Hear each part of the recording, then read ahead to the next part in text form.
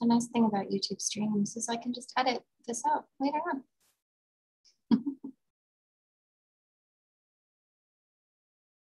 There we go, perfect.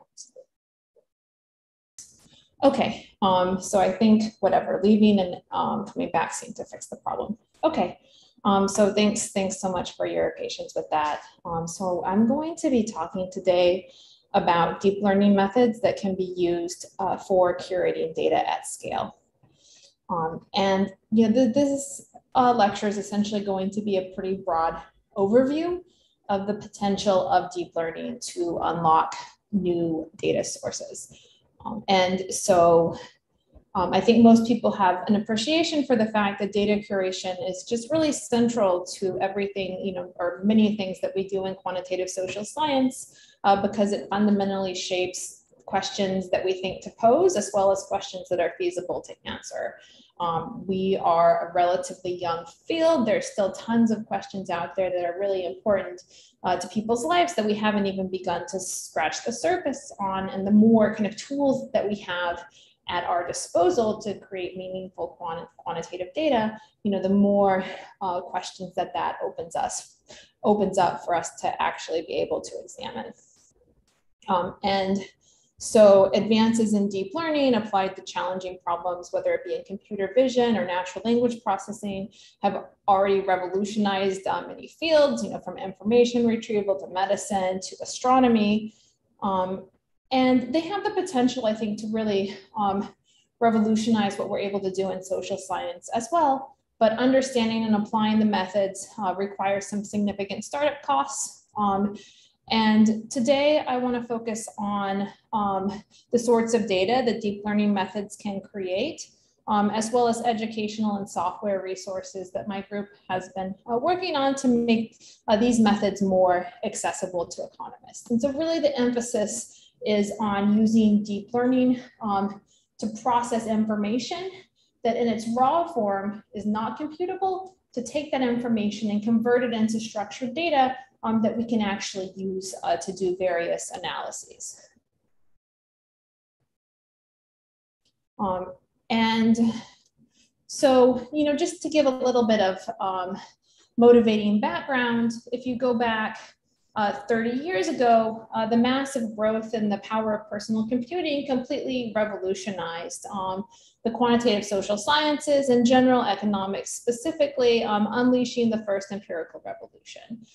Personal computing completely changed the types of data that could be collected and the types of data that we could process. You know, if you're running a regression on a mainframe computer, you're pretty limited in what you can do. Personal computing just completely changed that, but it also just changed the data that we could collect in the first place. We could take a computer to the field and collect data much more easily than you would have been able to do before personal computing came on the scene. And I think there's a lot of parallels to, you know, between that moment and where we're at today. So as with the empirical revolution that happened in the 1990s, there's been recent monumental advances in computing that have revolutionized many other disciplines and have the potential to significantly expand the questions that we as economists are now tackling. And in particular, advances in GPU compute and the availability of cheap cloud compute makes it possible to process data on a previously unimaginable scale. You know, so for the past couple of months, I've been running 1,000 virtual CPUs on Microsoft Azure around the clock. You know, I obviously wouldn't have had, you know, 1,000 CPUs in my home office, right? And just the fact that that sort of, compute is available in the cloud at scale makes a big difference to the questions we can ask, as well as, you know, things like GPU compute that have just totally opened up a lot of methods that just wouldn't have been practical to implement in the past. And so I think, you know, we're at a point again where there's been just this sort of massive leap and the computing that is available, easily available at our fingertips, and that's really changing the sorts of questions that we're able to ask as economists. And in particular, I think it really has the potential to change the sorts of raw information that we can take and turn it into data. And so, for example, Raw information might take the form of image scans of historical documents. So scans of tables, firm-level reports, government administrative records, newspapers, directories. The scans may be of poor quality. The layouts of the documents can be highly complex. But of course, raw information could also be contained in text, and we might want to know what topics are discussed, how are they discussed, what's their sentiment. Raw data could be contained in photographs or videos, audio files, satellite imagery, essentially in a lot of different formats. And the really cool thing about deep learning is that the methods for processing all of these data are, essentially very analogous. And so if you have a good understanding of the methods that underlie image processing and extracting, tabular data out of document image scans, you're going to have a really good start to thinking about NLP and how to process text as well. And so these deep learning methods have the potential to both unlock traditional data that economists have always used, but on a larger scale in contexts where manual digitization is unfeasible. So say that there's manuscript census records, they've never been digitized, it would cost $29 million, even if you had the labor force to digitize them all by hand. But with deep learning and automation, we can scale that up and access that data that before wouldn't have been accessible. But it can also just completely change the types of information that are computable data. So to take an example, there's a saying that a picture is worth 1,000 words.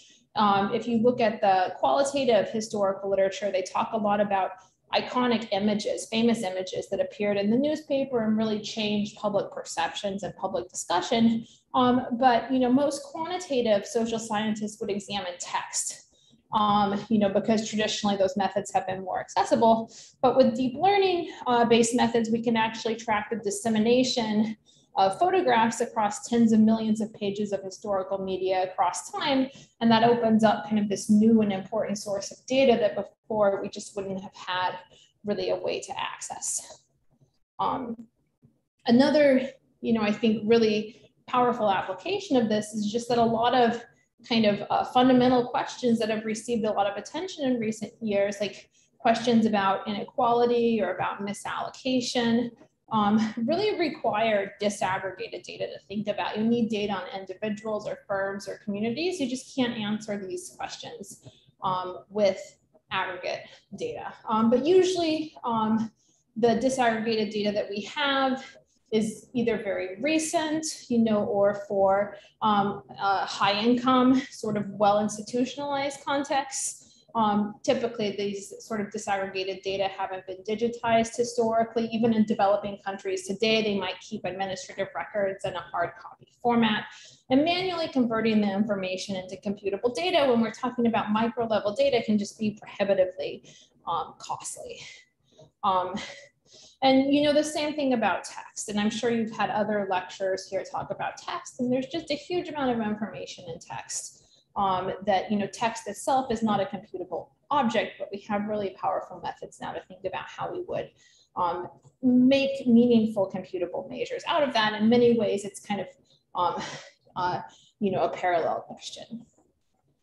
And so fortunately, the computing to do this already exists. The deep learning methods largely already exist, but they need to be fine-tuned to our applications, including, potentially with some methodological innovations, certainly some tailored interfaces that allow us to interact with the computer in a way that is conducive to our goals as social scientists in processing the data. And without this, the approaches are not going to tend to work well off the shelf. And so it's not that we can just take methods that computer scientists have developed and just, apply them without thinking about how are we going to tailor these to our particular questions. And so that's what essentially I want to talk about today. And so I want to give a couple of motivating examples of types of information that we have been processing using deep learning methods. I think that people on this call have a better sense than most people in the profession about kind of the sorts of information that can be processed with deep learning, but I want to give you kind of a concrete sense for the sorts of economic questions that these information processing methods can open up. And then I also want to say something briefly about why deep learning. I mean, there's other methods, like why aren't we using those? And then I want to talk about novel resources for implementing deep learning pipelines at scale, including our open source document image analysis package, which is called Layout Parser. And I want to introduce you guys to that in the event that that package is something that could be useful for your research. Okay, so to start with some motivating examples. And so one of our ongoing projects using a wide array of deep learning methods has been to extract structured data from historical newspapers at scale. And so once you have structured data, by which I mean individual headlines, their associated articles, the captions that are associated with specific images, you can use those to measure sentiment, to query content in a way that accounts for complex vocabulary, to study how ideas diffuse and evolve across space and time, to measure polarization, and the discussion of various major policy issues, et cetera. And so there's essentially just a ton that you can do with that structured data. And we've been using deep learning to extract that structured data from over 35 million page scans that span over 10,000 US community newspapers across more than a century. And so if you were just to take these image scans and put them in an OCR engine, it's going to completely kind of fail to give you any type of structured data. First of all, we found that almost universally, it's going to read the newspaper like it's a single column book, because that's what the commercial OCR engines were trained on. But newspapers almost always have multiple columns, and so all the text is going to be scrambled up. It also has no way to tell what's a header, what's a headline, what's a caption, what's an article. And so essentially, if you just put this into OCR engine, everything's going to be all scrambled up. It's going to get confused by the document and totally fail to OCR certain regions of the page. The OCR may be bad quality.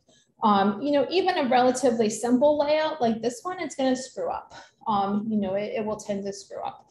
And the literature that uses historical newspapers primarily focuses on keywords. So it just says, does this word, or how often does this word appear in this newspaper? And it doesn't matter if you're looking at keywords, if everything's all scrambled up, that's going to be accurate up to OCR errors, up to the fact that there's complex vocabularies, right? That there may be many ways to say the same thing that can be hard to pre-specify. But because essentially with existing data, you just have this, scrambled up kind of words that appear on a page, you can't measure sentiment with that. You can't really measure topics that would use complex language, which is very common. You can't trace the dissemination of content, which may be abridged or reproduced very accurately through national news markets. And these are all things that you can do with advances in natural language processing once you have the structured text. And so essentially what we have is a pipeline where every stage of it is based on deep learning methods. The first stage, we recognize the layouts in the newspapers, by which I mean we recognize the coordinates and classes, whether it be article, headline, caption, header, et cetera, of each individual region in the newspaper. Once we have those individual regions, we OCR those, and now the structure is very simple. Each of those individual regions kind of looks like a single column book, so it will OCR well. Then we need to put the content back together, predict the reading orders, which again can be done with deep learning. And finally, we use modern NLP methods, transformer-based NLP models to think about querying content. What are these newspapers talking about? Using essentially a dense method for passage retrieval. We can think about the topics that appear, their sentiments, et cetera. So really do a lot of cool analysis with modern NLP methods once we have that structured data. So this is an example of the first stage where we've recognized the layouts of the newspaper, the different colors or different classes. We've been running the layout and OCR analysis, as I mentioned, across 1,000 virtual CPUs on Microsoft Azure, that allows us to process, tens and tens of millions of pages, which sums up to hundreds of millions of articles in kind of a feasible time frame. Okay. So I want to give another example. Newspapers are kind of maybe a less traditional data source in economics that we're now able to access both their text and their images. And we do image retrieval stuff too. I won't, talk about that in detail, but essentially you just have a huge amount of information there. But we can also kind of access more traditional data sources that look a lot like what economists typically work with, but that would just be too costly to process by hand. And so particularly, I've been interested in this in the context of East Asia and understanding better what explains East Asia's spectacular growth performance in the 20th century. If you try to do this with aggregate data, I've just found that it's not very satisfactory. You really need information, I think, on firms and individuals to really figure out, better what is going on and to test different hypotheses about the determinants of economic growth.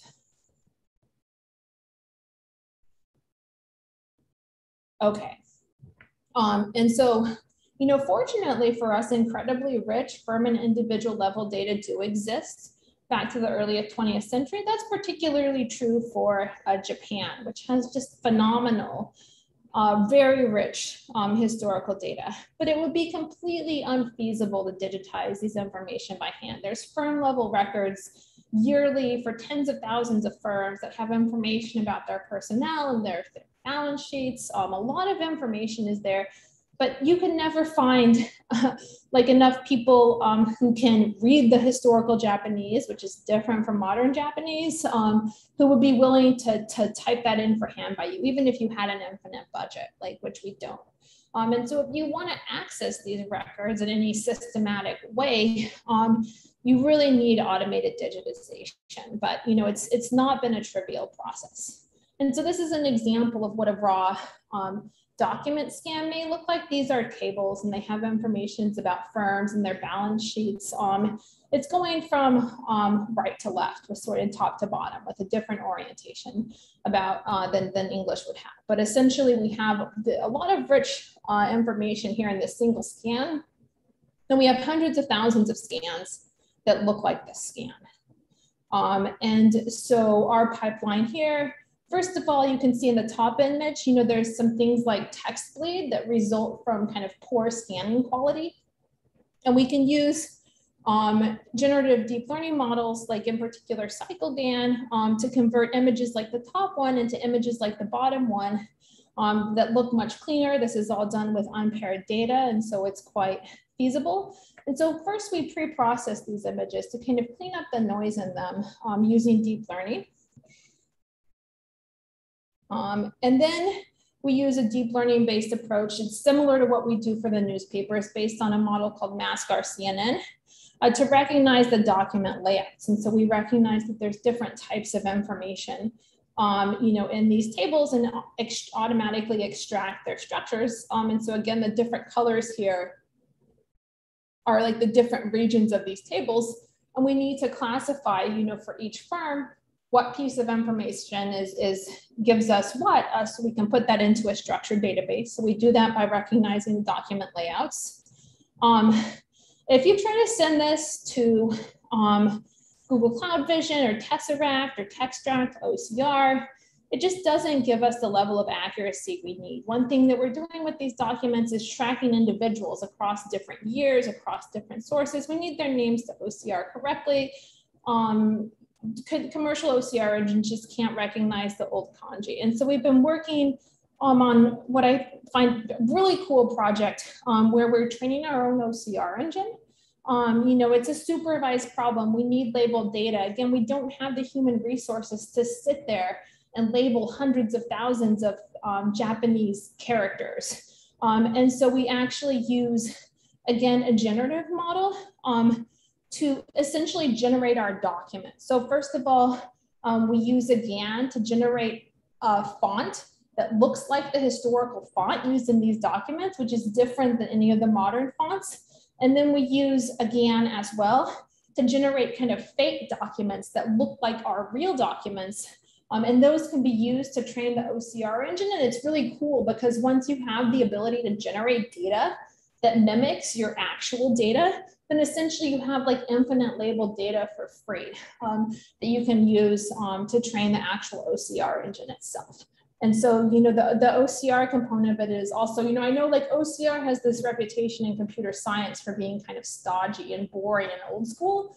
But in this case, we're able to use a lot of really exciting kind of cutting edge GAN models to be able to generate our data and then use that to train the model. You know, we have other sources as well. This is an example of Japanese biographical data. Again, we kind of use a similar process. And so these are sources, again, that economists would have used before, but they just never could have used these particular sources because it's just too costly to digitize by hand. And as a result, there's this big gap in our knowledge about a traditional question, economic growth, that economists, you know, it's important for us to understand, but we just can't do it without finding a way to feasibly digitize the disaggregated data that we need to answer a lot of important questions. Okay, so that's gives you guys a sense for you know, some of the things that I've been using deep learning methods in order to think about in order to get the data that I need to answer questions that are interesting to me and to my collaborators. And so before I give you an overview of some of the resources that we've created to try to make these methods more accessible to others, you know, I'll say it was a lot of investment for me to learn about this stuff, and like a lot of the resources out there, you know, they're not targeted to economists. And so it wasn't a very efficient process, and I want to make it kind of more efficient for other people. But before I kind of launch into our resources, I also want to say a word about like, you know, which is the most common question I get, like, why are you doing this anyway? Like, you're not a computer scientist. Isn't there some other lower cost, you know, lower fixed cost way to go about this? So why is deep learning worth investing in the first place? So generally speaking, if you want to automate data curation, there's two different approaches you could take. You could write a set of instructions that tells the computer how to process the data. And you do that by defining a set of rules. So in the case of a table, you tell the computer to look for connected, you know, white space between rows of a table, for example. Or in the case of text, you could tell the computer to look for certain keywords that you specify. So you write a rule, you know, if the text has this keyword, you know, then give me a value of 1. And so that's kind of how a lot of us are used to interacting with computers. We write rules and then the computer executes them. The alternative, the opposite approach, is you can let the computer learn how to process the data from empirical examples, and that's the deep learning based approach. And so instead of you pre-specifying what the computer is going to do, you feed it empirical examples, and it learns how to process the data from that. And in short, you know, in my experience, but also there's a massive, massive literature showing this, like the second approach is going to tend to give you much more robust results. So, you know, rule-based approaches, they have the advantage of being easy to understand. Most of us are used to thinking that way. Certainly they have their place, but typically we find that they perform pretty poorly in our sort of economic context. And there's two reasons for that. Rules do not like complexity, and they don't like noise. And the sorts of information that we'd like to process, it tends to be complex. You know, the table structures I showed you from the Japanese documents, those are really complex table structures. They don't follow simple rules. And then there's noise in them. Again, like if you have scans of documents, if you have OCR text, it's going to be full of noise. And that noise is going to derail your rules. And in a sense, complexity and noise are kind of like the same thing. Essentially, you write rules, but they don't hold because your documents have exceptions or because there's noise in them, and then you have to write exceptions to the rules, but then there's exceptions to those exceptions and exceptions to that, and it just takes you down this rabbit hole where it's going to tend to be very brittle and not perform particularly well. Whereas deep learning allows us to learn a robust mapping between the raw data and desired output in a way that, if done well, can accurately process new data that the model was not exposed to during training. So you can think of it as a really powerful universal function approximator that has potentially millions of estimated parameters.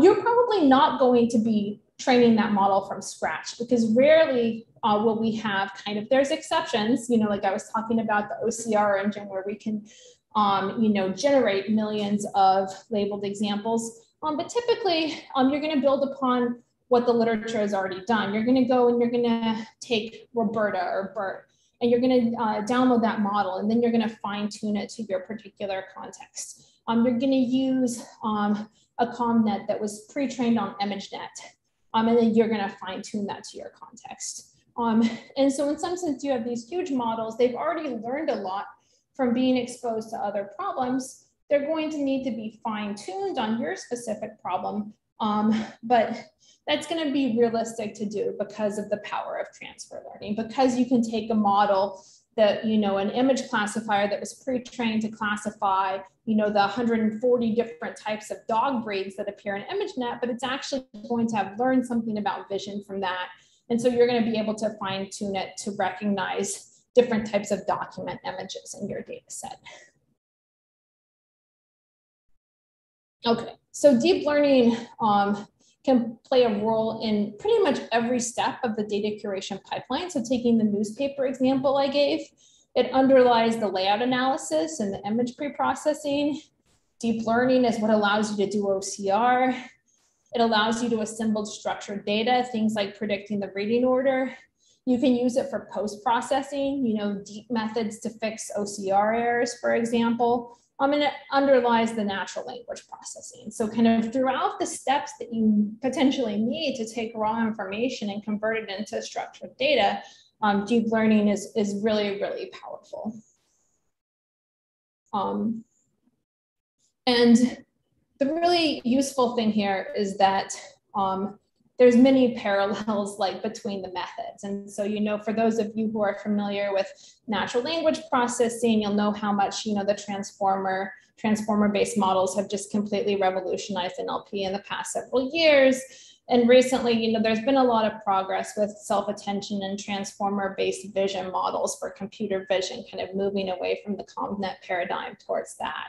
And so you can be doing very different tasks, and you don't have to kind of learn totally from scratch. Once you have a good understanding of modern NLP methods, it's not that much of a leap to understand modern image processing methods. Okay, so when I tell people what I've been working on, I'd say the most common reaction is for people to say, isn't there an app or, some kind of commercial product that does this? That's not going to be true. Unfortunately, our documents are very unique. It's also not going to be true in natural language processing with any sort of acceptable accuracy. So if we take the case of OCR, right, commercial OCR software are trained on clean, modern documents with simple layouts, like single column books. As economists, what are we interested in? What do we need to OCR? Typically noisy documents. Oftentimes they're historical. Many times they have highly complex layouts. The OCR software doesn't know what to do with that because it wasn't exposed to anything like that in training. And so there's a huge benefit to understanding the deep learning that underlies OCR and being able to have your own custom tailored solution. In short, we're a really long ways away from having artificial general intelligence, which is what you need for one piece of software designed by Google to work on any sort of document that you wanted to feed it. And so people might kind of, have the prior that there should be a commercial solution to all the things that we want to do to process data, but we're simply not close to that at all. Let's see. Okay. And, even if there was a market for creating that commercial solution, a lot of the problems we deal with, they're supervised problems. You need labeled data. That labeled data doesn't exist, you know. And so, for example, if you have a particular set of documents that you want to digitize, you know, it's really on you to create the labeled data that would be needed to kind of to automate that digitization process. Okay, and I should say the same thing's true for NLP. And so you all have probably seen the hype around models like GPT-3 that are supposed to be, you know, completely zero shot, just work without fine tuning at all. But in general, that's not really the case. The need to fine tune on your specific application is not going to go away anytime soon. So by investing in these deep learning skills, I think you're really investing in learning about methods that are going to kind of serve your research well for an extended period of time. Okay, so, you know, beyond saying, you know, isn't there an app that will do that? People will say, well, why not just manually digitize things? You know, I think that that process is unsatisfactory for a variety of reasons. You guys, I'm probably already preaching to the choir, and so I don't think I need to kind of convince you why deep learning is better than trying to send all your data off to Cambodia to get somebody to type it in. But I'll just say in short, usually it's not going to have the accuracy they promise. There's lots of issues. The data set may just be too large to process in the first place, et cetera. So again, you can really do things with deep learning methods that would be impossible otherwise. And then finally, you know, a common question is, well, how is this different from the digital humanities? Didn't digital humanities people already do this stuff? And, you know, in short, not really. The sort of documents that people want to process in the digital humanities are different. I'd say in economics, like errors tend to be quite catastrophic. If you have a table and you cut off all the leading ones of your numbers, then everything, you know, your analysis is obviously going to be really off. And so I think we just have somewhat different, you know, somewhat different needs than people in the digital humanities, which necessitates really, you know, having our own community and our own set of tailored resources that helps us to create the kind of data that's useful to us as quantitative social scientists. All right. So now I want to say a word about the resources that we've been working on that I hope that some of you guys may find useful in your own work. And so the deep learning literature is huge. You know, it's not uncommon for computer scientists to write like 40 papers a year. It moves very fast, and figuring out where to start and which methods are applicable to economic data is like a major investment. And the same is true if you want to actually implement these methods. And, you know, so what I'd really like to do is to be able to reduce those startup costs, which is going to make it more feasible for more economists to say this is worth investing in for my research. And so there's a couple of ways that we've been working to do that. So the first is to create a knowledge base with links to useful references to kind of point people who are just getting started with this literature, like in the direction that they need to go to learn about the methods that are particularly applicable to us as people who would like to take raw information and turn it into economic data. The second thing that we focused on is building an open source Python package for document image analysis. And so I'll give, you know, a brief overview of both of those. And so if you go to my website, there's a knowledge base about deep learning methods for curating data at scale. And I think the most useful thing about it is it has links to a lot of other great resources that are out there that you can use to get started. So, you know, at a basic level, why do we want to use deep learning? What are alternatives? What are rule-based approaches? What is deep learning? How do you train a neural network? And so those are sort of a series of introductions to the topic. And then we talk about, you know, it points you to read different types of resources to get started with image processing. So what are CNNs? How do you do image classification? How do you do object detection, which is what underlies recognizing the tables, the document structures that I showed you. Active learning-based layout annotation and labeling hacks. Central to making deep learning approaches feasible is to have an efficient pipeline for annotation. And so understanding active learning and different hacks for reducing the cost of annotation is just a huge determinant of whether or not the deep learning pipeline that you might want to implement is actually going to be feasible given your labeling budget. Fine-tuning object detection models, visualization, how can we think about what these models are doing under the hood? And then GANs, which as I mentioned are super useful in a variety of contexts, pre-processing, being able to generate data for training so you don't have to create your own labeled data, etc.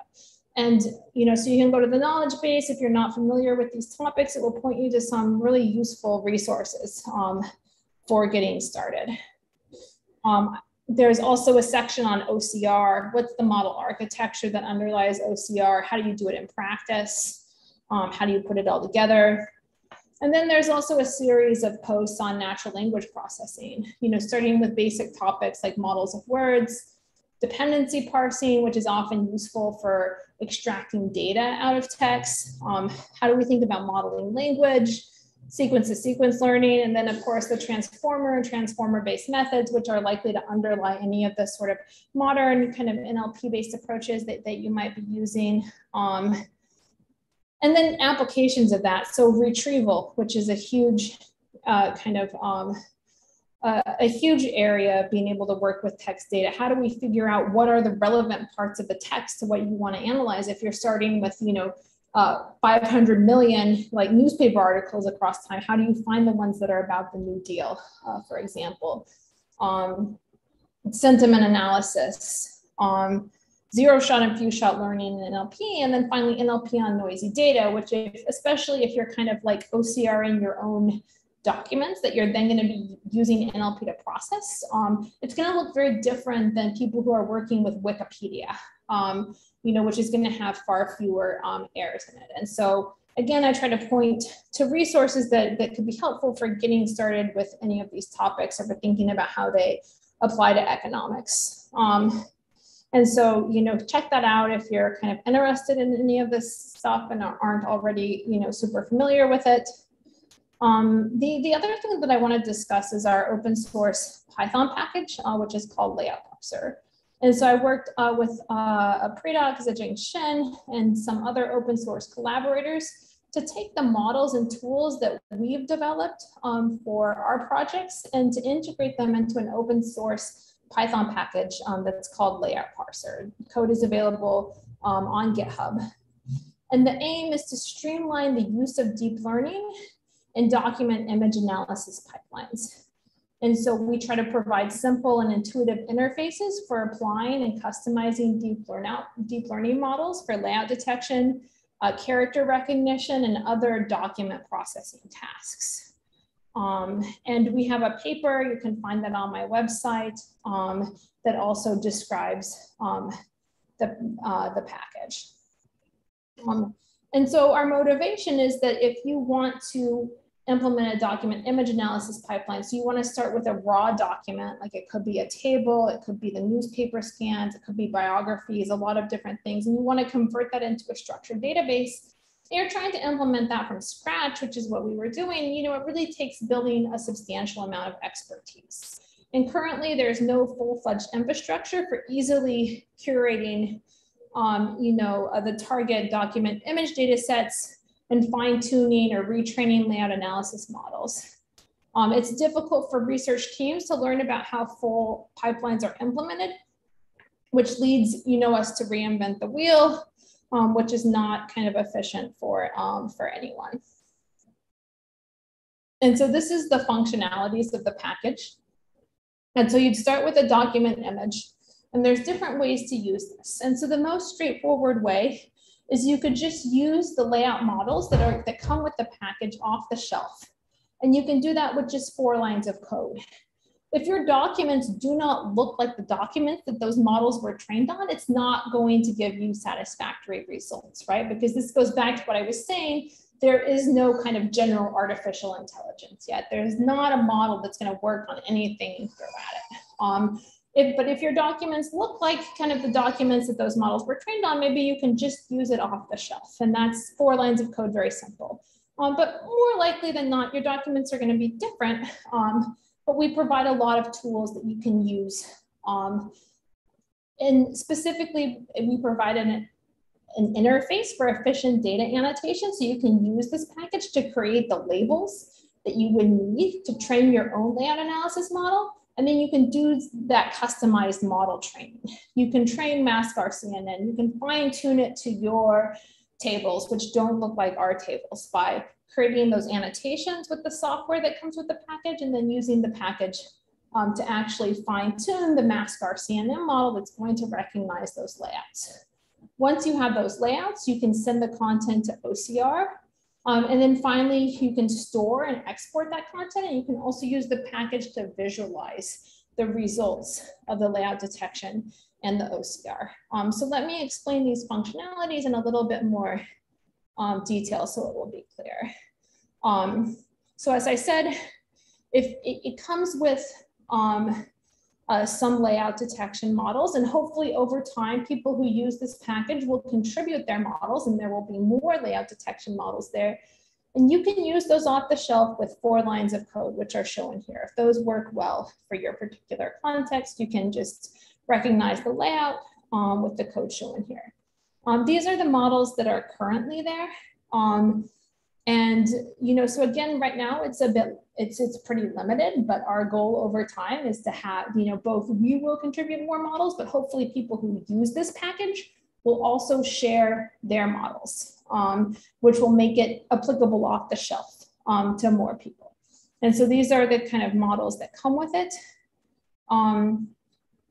We spend a lot of time thinking about how do you want to store this information? What are the data structures that you need for this layout information to be useful, right? So you extract different types of information. Most basically for the layouts, you extract the coordinates. Like oftentimes, like in a table, those are going to be a rectangle. They could be a quadrilateral if your document is skewed, and so that the layout regions aren't actually rectangles, but quadrilateral. So you also have image classes, and you might have additional information. And we aim to give a lot of flexibility in how you can store and transform that information that makes up the layouts to your documents. Okay, and you can perform different operations on the layout information, which is really useful. So you can pad the layouts. You know, so if you've detected where the titles, the column titles and the row titles and the individual cells are in your table, before you send that to OCR, you might want to add a couple of pixels of padding to that to make sure you don't cut off the edge of a number, right? And you can easily do that in this package. And so it allows you to easily kind of transform the information about your layouts in ways that might be useful to your pipeline. There's also the ability to call OCR engines. So you can call Tesseract or Google Cloud Vision. We also provide some code that you could use as a starting point for training your own OCR engine if you wanted to do that. You can store the information like in different formats like JSON, which is usually the most useful, or formats like CSV. You can load data sets in layout analysis specific formats like COCO, which would be useful if you already have some labeled data that you want to use to fine tune a model. And then finally, there's tools to be able to visualize the results of your layout analysis. And so here on the left, this is a page from our paper about this package. And you can see we used one of the off-the-shelf models to run layout analysis on it. And it's showing you the regions that it detected. So those green boxes are the paragraph regions, and the red boxes are the titles, and the yellow boxes are the figures, right? So you can visualize with this package what the layout regions detected in their classes are, which helps you to get a sense for how well the model's doing. You can also, in the second mode, actually visualize the OCR'd text on the same place on the page as it appeared in the original document. And you can see that side by side with the original document. And so that helps in being able to assess the accuracy of the OCR. So as I mentioned, you know, there's a huge diversity of documents out there. You might have some very some documents that are very specific to your context. They're not going to look like documents that anybody has processed with this package before. And so you're going to need to train your own pipeline that has been fine-tuned on labeled examples from your documents. And the biggest challenge to this is just making the annotation feasible. So part of that is, having the right kind of active learning framework. Part of it is having a good interface for annotation. And we try to help with both of those.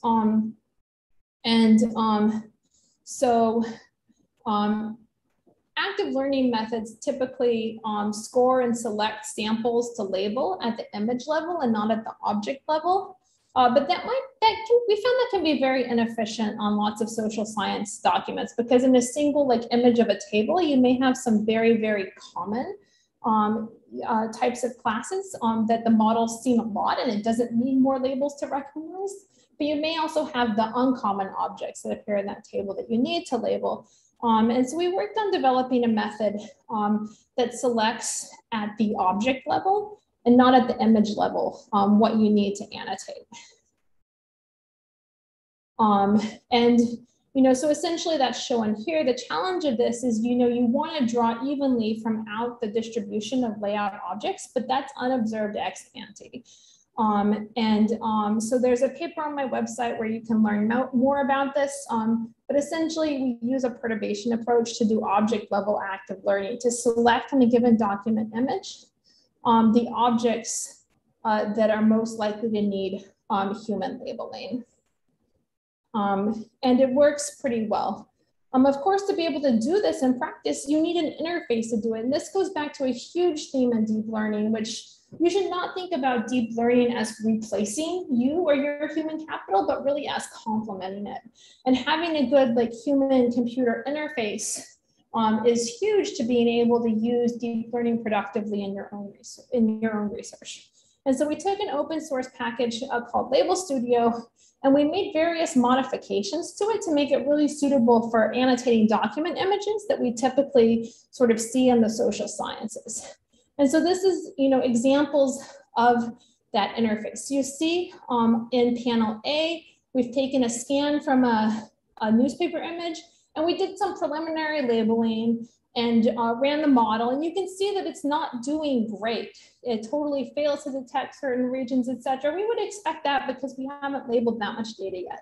But you can visualize the things that the model has already predicted and just correct the things that are wrong. So it fails to recognize that big banner headline at the top. You can draw the box around that, but you don't have to draw the boxes around all the things that the model's already getting right. You can also use our active learning score to highlight regions that may be particularly problematic. You can make all the layout boxes that you displayed opaque, so you can see where it's missing things. And in general, this allows you to just correct where the model's gotten things wrong rather than doing everything, having to label all those boxes from scratch. And that makes it much more efficient. So that allows you to produce the image on the right where you've correctly labeled everything. And when you've done some of that, you can go retrain the model, get better predictions, and you essentially iterate on this. And the interface is just meant to make it very efficient for you to create the labels from your documents that you will need to train your own layout analysis model.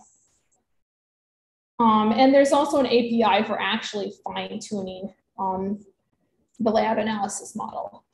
So you don't have to go and download the code yourself, and you can use our API to use the labels that you've created to actually fine-tune your own model. And so, for example, we use this package to produce this analysis where we're recognizing these different layouts of this complex Japanese table. So, we use the labeling interface that we created to create the labels for the documents, use the code to kind of fine tune our own models. And so it's very kind of useful in practice. And we were able to, achieve a pretty high level of accuracy. So just to conclude, in time to leave a few minutes for questions, so I've argued that deep learning offers enormous potential to unlock novel sources of data from things like document images, but also from text, from video, from other things that I had kind of less time to talk about today.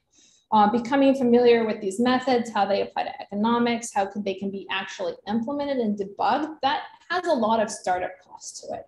And so by having an open source document image analysis package and a knowledge base, my aim has been to make it easier for people to come up to speed with these methods and to be able to use them to create the data that they would need to study questions that they find, fascinating and fulfilling.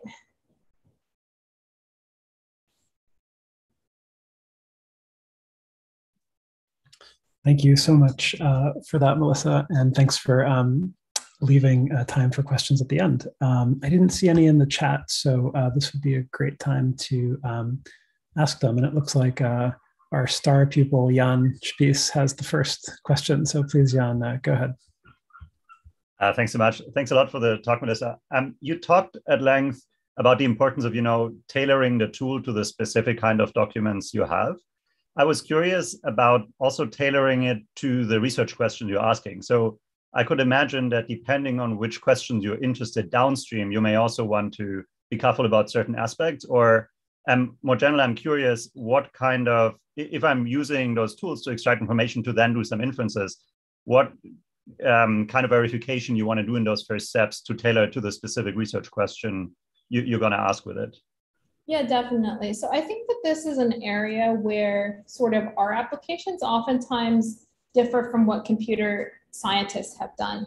So the object detection models that I was talking about that are used to do kind of the image analysis stuff, it's the same thing where, it's the same underlying model that you take a picture of your cat, like on your iPhone, and your phone will tag the cat, right? And if like the box around the cat chops off the edge of the cat's tail, that's okay because you can still tell it's a cat, right? Whereas if you are using this to recognize structures in a table and you chop off the leading digit in like all your numbers, everything's going to be off by an order of magnitude, right? And then that's, that is going to be useless to you.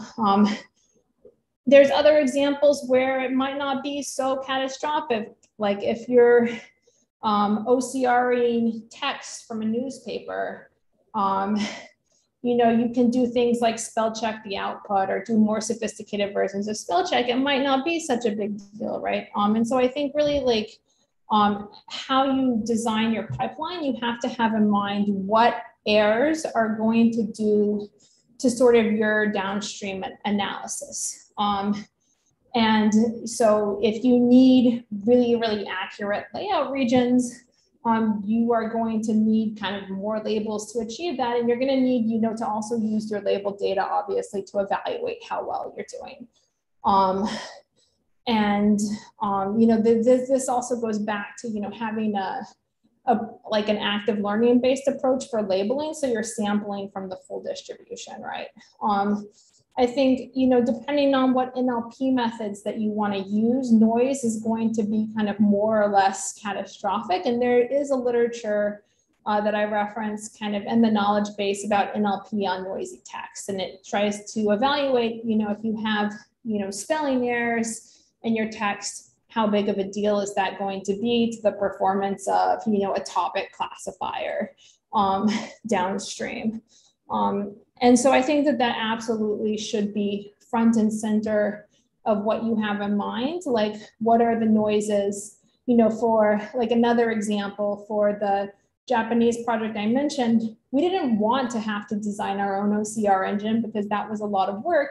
But this is a context where errors are catastrophic. Japanese names tend to be like 4 characters, 3 characters wrong. If you get one of them wrong, you have a really big fuzzy mashing problem. So that's a context where it really paid off to design our own OCR engine. For the newspaper stuff, we didn't have to do it because it was off the shelf. OCR was pretty decent. And, the typos didn't really, we did some tests and they didn't have a huge effect on kind of our downstream analysis. And so I think that, always take a subsample of your data, see what that noise is going to do to what you want to do downstream. Melissa, if you don't mind, I had a quick question, which is just about your research sort of strategy and production function. Just looking at all of the really interesting papers you wrote before embarking on this journey, it seems pretty clear you could have easily continued on that trajectory and kept writing papers like that. And I'm just wondering, a lot of us who are kind of on the earlier side of doing research face these kinds of decisions about like, wow, do I make this huge investment to go in this totally different direction? Or do I kind of like keep going in a direction that would be kind of more staying the course? And I just love to know a little bit more about how you made that decision and what your psychology was like, and whether it was a hard decision. I think that, at the end of the day, it's important to do what you find interesting. And you can also sink a lot of time into like trying to stay the course and doing something that, kind of doesn't quite work. So as I mentioned, there's like, questions that I've been interested in, and I spent a lot of time kind of trying to answer them maybe with more aggregated data, like at the municipal or the county level, and just found that approach like wasn't really satisfactory, and also took a lot of time, like manually correcting errors and data entry and stuff. And so I think going this route, it was both like really interesting to do. I've enjoyed it a lot. It's been a lot of fun to learn kind of about these methods. But I also felt like it just opens up kind of so many different questions. But yeah, it has taken like a huge amount of time. I think it could have taken a lot less time if I'd like known where to start and hadn't been kind of stumbling around the literature trying to figure out like, what was actually relevant. But in some sense, like, I'm sure that there's like better times to embark on new things. You probably don't want to do that 3 months before you're going to go on the job market, right? But there's also like, in some ways, there's never a good time, right? And so ultimately, if there's something that you're interested and excited about at some time, you have to pursue it. I think people who are kind of, have recently started a postdoc or a junior faculty position, you actually have like a fair amount of time, before you're likely to come up for tenure. And so there's actually like, I think that there is time to kind of recoup those investments. And so I think you just kind of have to think, clearly there's a time to finish things up and get things out the door. But in general, there's also, you should be doing something that you find interesting and stimulating, and the returns to being able to make progress in a way that no one's been able to do before, because you've invested in kind of getting data sources that no one's had before, that can really be a big return and can make those investments worthwhile. And they scale really well. Any idea I have, if that particular idea doesn't work well, I can use the method to do something else. So it's not like if you're sitting there doing something by hand and then the project doesn't work, that's just gone. Like this is very transferable. So I think that's worth keeping in mind as well. Thanks. So we're at the top of the hour. Sorry, Shishu, I didn't see your hand up, but maybe since we've got another 45 minutes with you, Melissa, maybe we can end the live stream here and take the